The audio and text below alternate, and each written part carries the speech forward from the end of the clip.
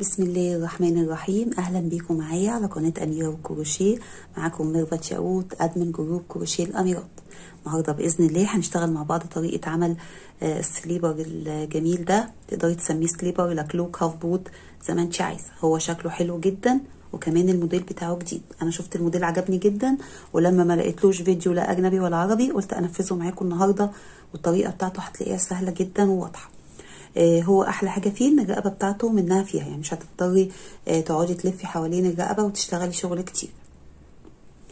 انا هنا اشتغلت بناتي باللون اللي انت شايفاه ده، ينفع بناتي وشكله حلو جدا تمام. وكمان المقاس اشتغلته مقاس كبير في الفيديو، اما هنا فاشتغلته ولادي بلون مختلف عشان تشوفيه ان هو ينفع بناتي وينفع اولادي. وزي ما انت شايفه كده تقدري تتنيه وتقدري تخليه تطوليه او تقصريه زي ما انت عايزه. ان شاء الله في الفيديو هقولك طريقه ازاي تكبريه وازاي لو حبيتي تعمليه اصغر من كده، وكمان هقولك نوع الخيط ومقاس الابره، ولو النوع الخيط اتغير معاكي تعملي ايه. يلا بينا نبدا ان شاء الله في تنفيذ الكلوك. وقبل ما نبدا لو لسه مشتركتيش في القناه متنسيش تشتركي في القناه وتفعلي الجرس عشان يوصلك كل جديد. يلا نبدا باذن الله. نبدا بسم الله الرحمن الرحيم. انا هنا هشتغل بخيط اليز بيبي سكريم، وهشتغله بإبرة مقاس 3.5 الألومنيوم. هيطلع معايا المقاس يلبس من مقاس 36 لحد 38، وممكن كمان يلبس لحد مقاس 39. ده ليه؟ عشان الخيط ده متوسط السمك، والإبرة اللي مكتوب عليه من 3 ل4، فأنا اشتغلته بإبرة مقاس 3.5 عشان يطلع الشغل محبوك معايا وشكله حلو. طيب انت لو انت عندك خيط سميك وحبيتي تشتغلي بيه هيطلع معاكي النتيجه احلى كمان، وهيكبر معاكي في الشغل بسرعه. فطبعا في الوقت ده هتقللي في عدد النص عمود اللي انا هشتغل بيه في الاول، وهتقللي في عدد السطور، وانا ان شاء الله هقولك وانا شغاله في الفيديو هتقللي ازاي. اول حاجه بنعمل دايره سحريه، والدايره السحريه انا بعمل عقده البدايه وبوسعها وبدخل اشتغل جواها. دي الدايره السحريه بتاعتي، سهله خالص ومفيهاش اي حاجه. السطر الاول هترتفعي سلسله، والسلسله دي مش بتتحسب معانا، دي سلسله بس كده عشان نعلى بيها وبتدارى معانا ورا الشغل. هتاخدي لفه على الابره وهتدخلي تشتغلي 12 نص عمود. هتدخلي كده وتسحبي الخيط، بقى عندك 3 لفات، تاخدي ال3 لفات مع بعض بسحبه واحده، ده اسمه نص عمود. هتاخدي لفه على الابره وهتشتغلي التاني، وتاخدي لفه على الابره وتدخلي كده وتاخدي ال3 لفات مع بعض، ده التالت.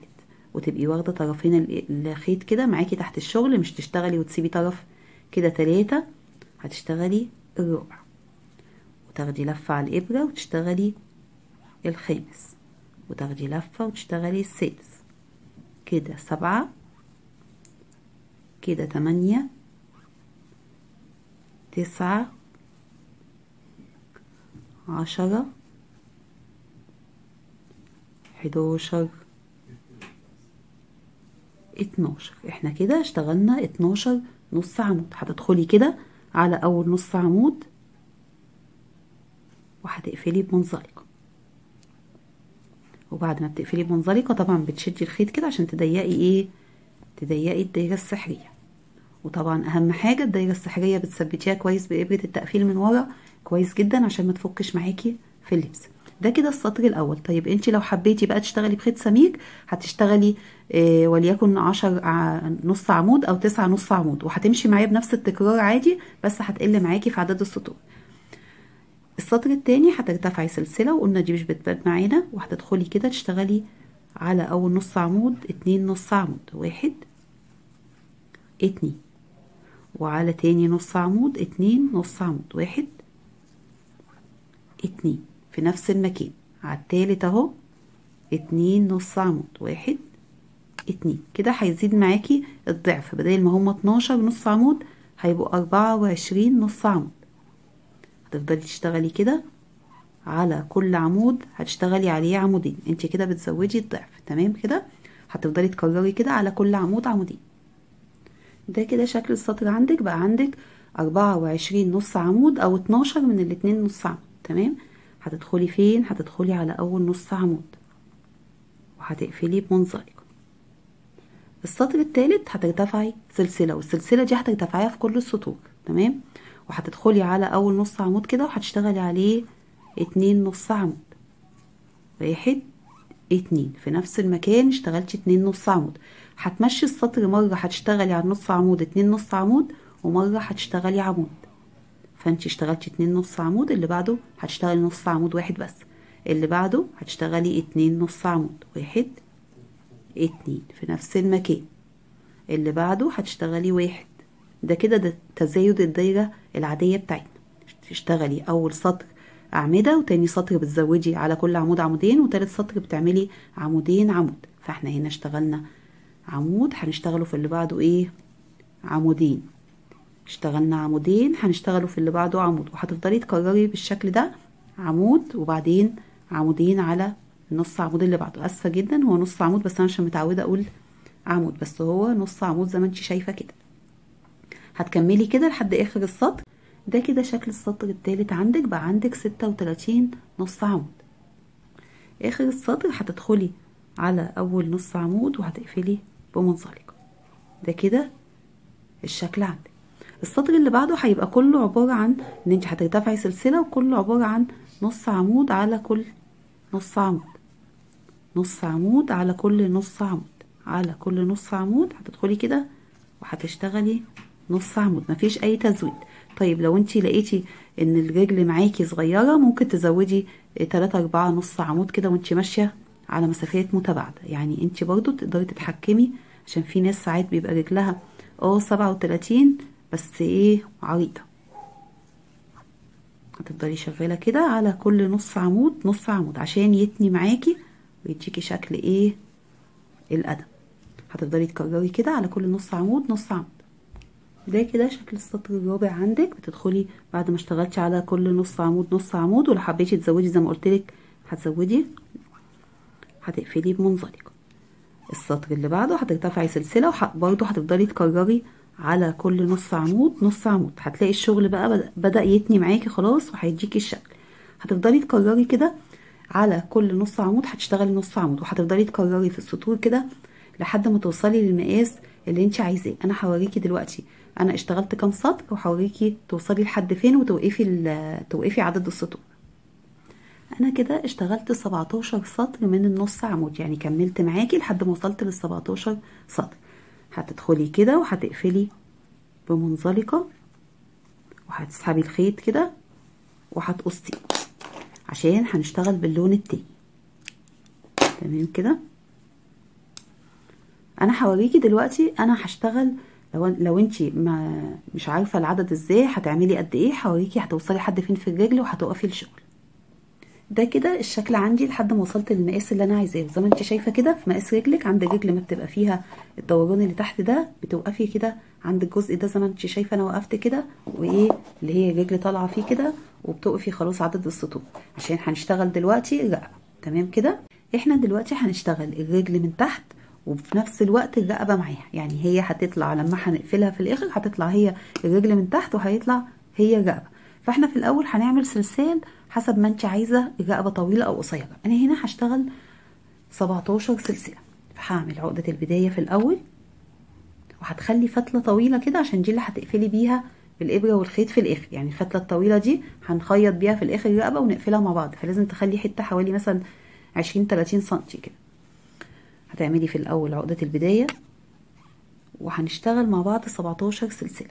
1 2 3 4 5 6 7 8 9 10 11 12 13 14 15 16 17.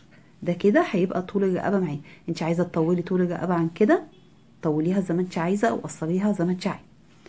انت دلوقتي هتعملي ايه؟ هتدخلي كده وهتجيبي الشغل بتاعك، خلي الفتحه دي اللي احنا بنهايه الشغل خليها من تحت. تمام. وهتدخلي كده وهتعملي ايه؟ هتسحبي كده وهتعملي منزلقه، وبعد كده هتدخلي في كل غرزه هتعملي عليها حشو. السطر ده كله هتعمليه حشو على كل نص عمود. هتدخلي كده وهتشتغلي عليه غرزه حشو على كل نص عمود. انت كده بتثبتي بس ايه السلسال ده. هتشتغلي في الداير كله كده على كل نص عمود غرزه حشو، وهرجعي عندما توصلي للجزء اللي فيه الخيط برضو بتاخدي الخيط تحت الشغل معاكي كده. انا بقول لك بس كده ايه، وانت هتكملي برده، بس تبقي اخده الشغل تحت الخيط عشان تقفليه بالمره. هتفضلي كده شغاله والخيط تحت الشغل لحد ما توصلي لحد ايه، اخر نص عمود. كده احنا اشتغلنا على كل نص عمود غرزة حشو. هتيجي على النص عمود اللي انت اشتغلتي عليه اول سلسلة اول منزلقة، وهتعملي عليه برضو منزلقة. تمام. هنا انت كنت شغالة 17 سلسلة، هتعملي برضو 17 سلسلة. 1 2 3 4 5 6 7 8 9 10 11 12 13 14 15 16 17. يعني عدد السلاسل هو 17 سلسلة، هما اللي في الناحية التانية. ده كده هيبقى الشكل عندك. تمام. احنا دلوقتي هنفضل شغالين رايح جاي على السلاسل وعلى الحشو ده وعلى السلاسل التانية. فهترتفعي في الاول سلسلتين، 1 2. تمام. وهتاخدي لفة على الابرة وهتشتغلي على كل سلسلة نص عمود. هتدخلي كده على اول، انت هنا اشتغلتي سلسلتين، هتدخلي على اول سلسلة هتشتغلي نص عمود، وعلى تاني سلسلة هتدخلي وهتشتغلي نص عمود. يعني هتشتغلي على 17 سلسلة، على كل سلسلة هتشتغلي عليها نص عمود. فكرته سهلة خالص، مفيهاش اي حاجة، وكمان سهل جدا ان انت تشتغليه من غير بقى ما تقعدي تعدي ولا تفكري ولا اي حاجة، وانت اللي بتتحكمي في طول الرقبة. وعايزة تغيري في الالوان غيري زي ما انت عايزة تعمليه سادة، عايزة تعمليه كذا لون في بعض. كده احنا بنشتغل على كل سلسلة نص عمود زي ما انت شايفة كده، نص عمود اهو.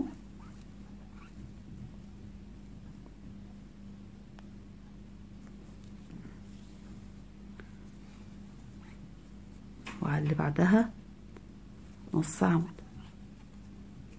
هنا بتلفي الشغل كده بايدك وبتروحي تشتغلي على كل غرزة حشو نص عمود. يعني هتدخلي على اول غرزة حشو كده وهتشتغلي عليها نص عمود، وعلى اللي بعدها نص عمود، وعلى اللي بعدها نص عمود. وهنفضلوا شغالين كده على كل غرزة حشو هتشتغلي عليها نص عمود. مفيهاش حاجة خالص وسهلة. هتلفي الشغل كده وتظبطيه وهتشتغلي على كل سلسلة نص عمود. هتفضلي شغالة كده لحد ما توصلي لحد هنا على كل سلسلة نص عمود، وهتشتغل معاكي على السلاسل. ده كده هيبقى الشكل عندك بعد ما اشتغلتي على كل سلسلة نص عمود، وكنتي شغالة في الاول نص العمود اللي هو هيبقى الرقبة عندك. تمام. كده انتي وصلتي لاول سلسلة من ال17. انتي كمان اشتغلتي، خلي بالك، على المنزلقة نص عمود. ماشي. هتدخلي على كل سلسلة من ال17 دول هتشتغلي عليها نص عمود. كده اول نص عمود، التاني، التالت، الرابع، الخامس،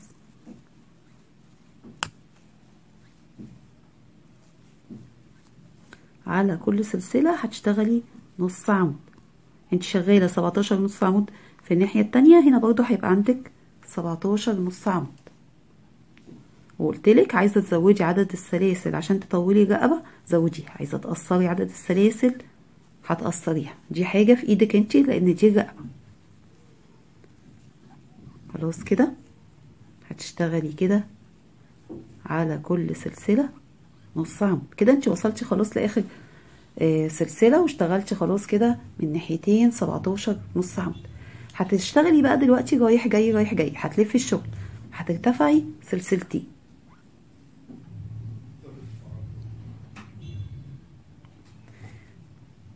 وهتاخدي لفة على الابرة وهتلفي الشغل. وهنا هنشتغل على الحلقة الخلفية لنص عمود. يعني هتاخدي لفة على الابرة كده، وهنا عندك حلقتين، واحدة امامية وواحدة خلفية. هتدخلي على الخلفية. تمام. وهتشتغلي عليها نص عمود، وتدخلي على الخلفية اللي بعدها وهتشتغلي عليها نص عمود. الشغل كله هنا نص عمود على الحلقة الخلفية، نص عمود على الحلقة الخلفية، كله كده زي ما انت شايفة كده. النص عمود فين؟ على الحلقة الخلفية. هتفضلي ماشية كده على السطر كله على الحلقة الخلفية، هتدخلي كده وتشتغلي نص عمود. ده اللي هيديكي الشكل اللي هو عامل زي البليسيه كده.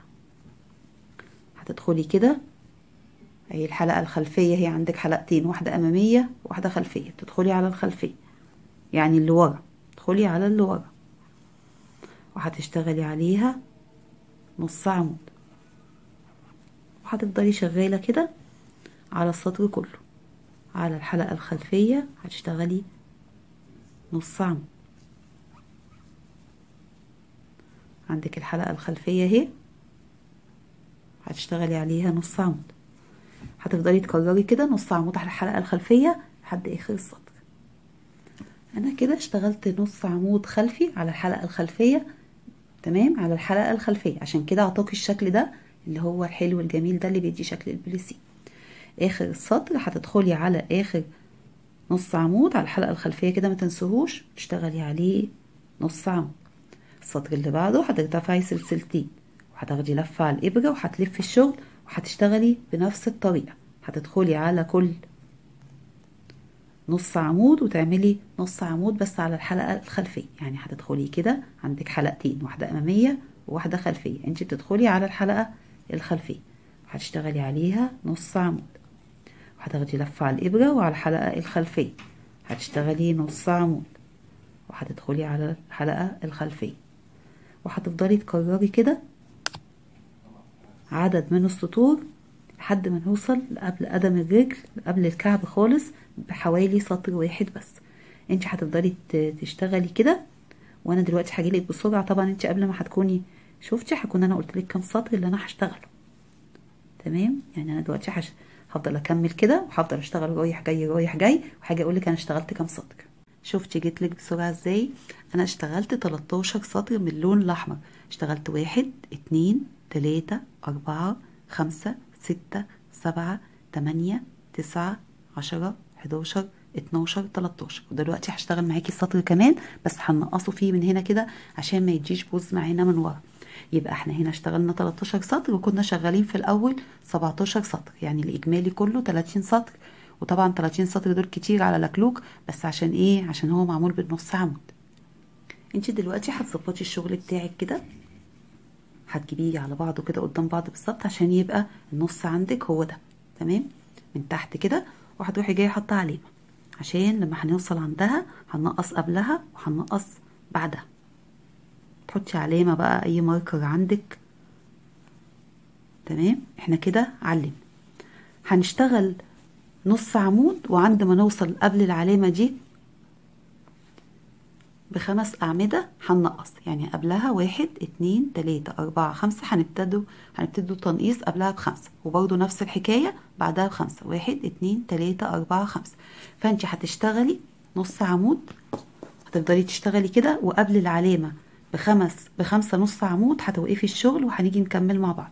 فانت هنا هترتفعي اهو سلسلتين وهتلفي الشغل وهتشتغلي على الحلقة الخلفية برضو، تمام. هتشتغلي على كل حلقة خلفية نص عمود، وقبل ما توصلي للعلامة ب5 نص عمود هتوقفي الشغل. كده انا اشتغلت نص عمود ووصلت لقبل العلامة ب5 نص عمود، 1 2 3 4 5. هشتغل كل 2 نص عمود مع بعض بس بغرزة الحشو. يعني هدخل كده واسحب لفة، دي غرزة الحشو على الطرف الخلفي اهي، وهدخل اللي بعدها واسحب لفة واخدهم مع بعض، تمام. اللي بعدها دي اسمها غرزة كلاستر بس بغرزة الحشو. هتدخلي على اللي بعدها وتسحبي على الطرف الخلفي، تسحبي لفة بتاعت الحشو بس بتسيبيها على الإبرة، وعلى اللي بعدها وبتسيبيها على الإبرة، وبتاخدي الاتنين مع بعض. هنا هناخد 3 مع بعض، اللي قبل العلامة ب1 واللي عليه العلامة واللي بعد العلامة. فهتاخدي كده اللفة وهتسيبيها على الإبرة، وهتاخدي اللفة اللي عليها العلامة وتسيبيها على الإبرة، وهتاخدي اللفة اللي بعد العلامة وهتسيبيها على الإبرة على الطرف الخلفي، تمام. وبعدين بتاخدي ال4 لفات كلهم مع بعض بسحبة واحدة. كده فاضلك 4 اللي هما كانوا بعد العلامة في 5، احنا خدنا منهم واحدة، فاضلك 4. هتدخلي على الطرف الخلفي الأول واحدة، وتسحبي اللفه وتدخلي على الطرف الخلفي لتاني واحده وتسحبي اللفه وتاخدي الثلاث لفات مع بعض، ونفس الحكايه في اللي بعدها. تمام. وهتاخدي مع بعض وهترجعي تاني بقى تشتغلي نص عمود على الطرف الخلفي، يعني هتكملي الشغل عادي نص عمود على الطرف الخلفي. يبقى انت عملتي ايه؟ عشان لو مش شايفه كويس، انت جيتي قبل العلامه كان عندك 5 نص عمود، اشتغلتي على اول 2 خدتيهم مع بعض، الاتنين حشو مع بعض، وعلى تاني 2 خدتيهم الحشو مع بعض، بقى عندك 3. خدتي 3 حشو مع بعض ورجعتي خدتي كل 2 حشو مع بعض. بعد كده كملتي عادي خالص بقى على الطرف الخلفي نص عمود وكملتي، وهتكملي لحد الاخر. كده احنا خلصنا خلاص. تمام. هتروحي جايه سحبه الخيط كده وقصاه، بس برضو هتخلي فتله طويله عشان خاطر دي اللي هنخيط بيها. خلي فتله طويله كده، وزي ما انت شايفه كده ده شكل اللكلوك. وشكل اللكلوك هو ده شكله، هنخيطه من قدام وهنخيطه من ورا. تمام. فهيبقى اللكلوك اللي انت شفتيه في اول الفيديو. احنا دلوقتي عايزين ايه؟ عايزين ابرة التقفيل. طبعا انت ابرة التقفيل سواء ابرة منجد سواء ابرة التقفيل بتاعتك اللي عندك، انت كل اللي هتعمليه ان الشغل قدامك اهو.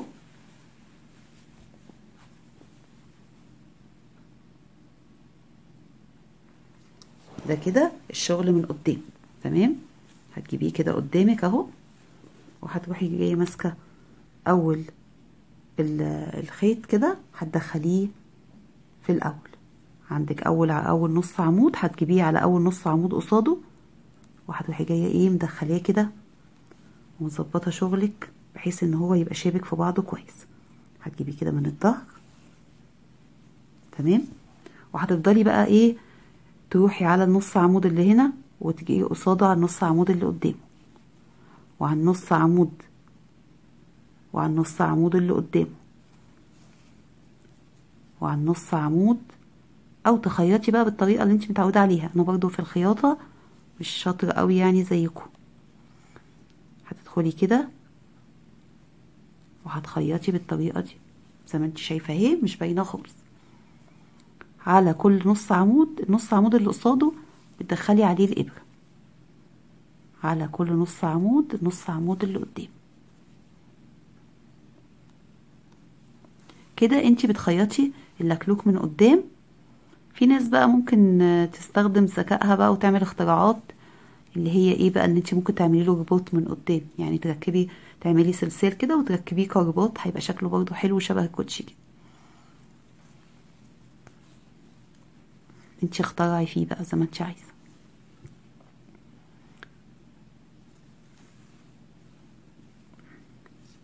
هتفضلي كده زي ما انت شايفه، والشكل عندك اهو مش باين خالص. كده وصلنا للاخر اهو مظبوطين قصاد بعض. هتدخلي كده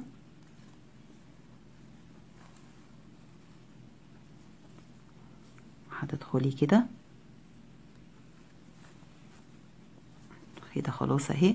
عندنا بقى الحته دي عايزين نظبطوها كده برضو عشان تبقى ايه مظبوطه على الاخر. خلاص كده اتظبطت على الاخر. تروحي جايه كده بقى ايه مدخلاه جايباه من ورا.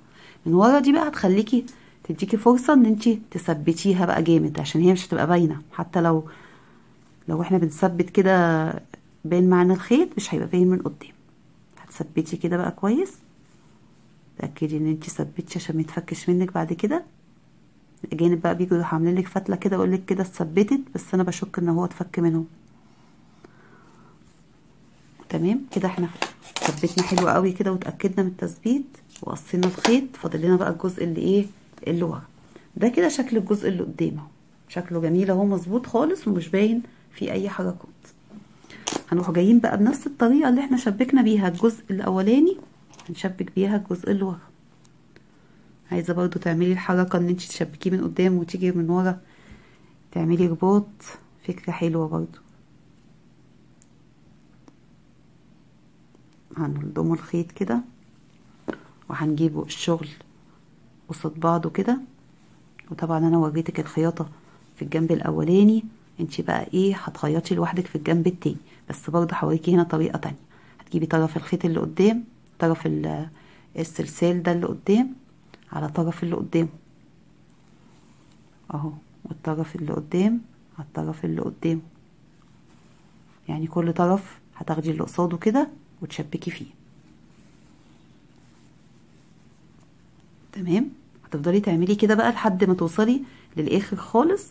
انت خلاص بقى عرفتي بتتشبك ازاي هي، عشان ما اطولش عليكي، وهاجي اوريهولك بقى شكله ايه. تمام اهو الخياطه اهي ومش باينه خالص. هتخيطي بقى بنفس الطريقه كده لحد ما توصلي للاخر. كده احنا فضلنا نخيط زي ما انت شايفه كده، ووصلنا للحته اللي احنا نقصناها، فعطت لنا شكل مدور كده، مش هتدي شكل بوز معاكي. هتروحي داخله برضو عليهم. هما بقى هنا احنا مختصرين رؤوس الاعمده عندنا ايه، كل 2 في 1. نروح واخدينها برضو كده، هتلاقيها شكلها مختلف شويه. هتاخديها كده. تمام كده خلاص احنا اشتغلنا. هتروحي جايه برضو مدخله الابره من ظهر الشغل كده، وتثبتي برضو ايه من ورا، يعني تقلبي الشغل كده مثلا وتثبتي من ورا عشان يبقى ماسك نفسه معاكي وما يفكش. ده شكل اللكلوك بعد ما خلصناه. شكله حلو وجميل اهو، ومن تحت شكله حلو جدا. طبعا ده عشان مفرغ بس القدم مفرغه من تحت، وسهل زي ما انت شفتي. طبعا لو حبيتي تصغري المقاس، عرفتي ان انت بتصغري في عدد الاعمده، بتقللي فيها، وبعدين بتمشي بنفس الترتيب وتقللي في السطور، وتقللي في السطور اللي هنا، وتقللي في طول السلاسل. يعني هي زي ما بقول لك كل مره نسبه وتناسب. هتقللي في كل حاجه بنفس الطريقه. قللتي هنا اعمده، هتقللي هنا سطور، هتقللي هنا سطور، هتقللي هنا سلاسل، هيطلع معاكي بنفس الشكل ده. تمام. هنا انا اشتغلته للاولاد، فاشتغلت هنا حبيت اعمل حركه جديده، ان انا اشتغلت على الطرف الخلفي من اولها. يعني انا عملت هنا في الاول 8 اعمده واشتغلت بنفس التزويد، بس هنا اشتغلت على الطرف الخلفي، فطلع شكله حلو زي ما انت شايفه كده. وتقدري تتنيه زي ما انت شايفه كده، وبرده ده نفس الحكايه، لو تنيتيه هيديكي شكل تاني. تمام كده انا خلصت معاكي الفيديو. يا رب الشرح كان واضح ليكي، ولحد ما نتقابل اسيبكم في رعايه الله، والسلام عليكم ورحمه الله وبركاته.